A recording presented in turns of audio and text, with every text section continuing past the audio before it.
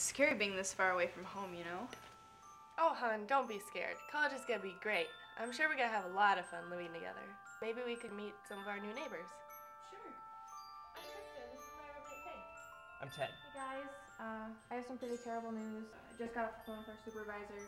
There has been a murder in town. There's something about him that just really creeps me out. I mean, the first time I met him, I was super nervous. I totally know what you mean. What do you think about reading Dracula as our first novel? Oh, I really like it. It's just not true to the original vampire legends. They have the full story on the murder the other day.